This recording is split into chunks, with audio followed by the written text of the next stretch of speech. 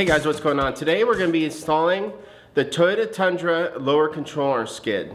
Let's get started. So we're down here under the Tundra installing the lower control arm skid, and it's super simple. All the hardware is provided, so you're going to get the carriage bolts, slide them in the square holes, and simply slide them in the 3 holes in the lower control arm.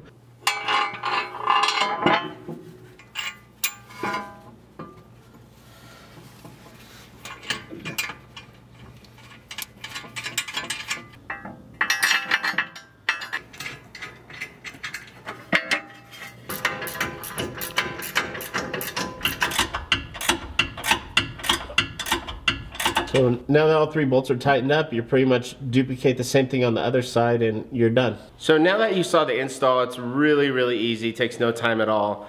Now, why do you need lower control arm skids? Well, when you're off-roading, the lower control arm from the factory is not designed to take the impacts from the rocks.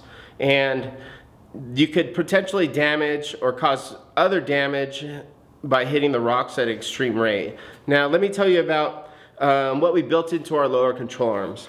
Now, as you can see, the angle in the front here is not 90 degrees, it's at a pitch. That's so when you hit something, it will deflect, as well as in the back. So if you happen to have to go backwards, it is also an angle so you can get over and roll over the obstacle that you need.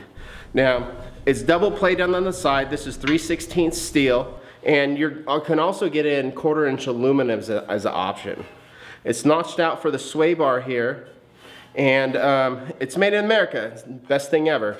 So you can get this product at ragofabrication.com, and look us up on Instagram at Rago Fabrication, as well as Facebook at Rago Fabrication, and follow us on our Facebook group, Rago Cool Kids Club.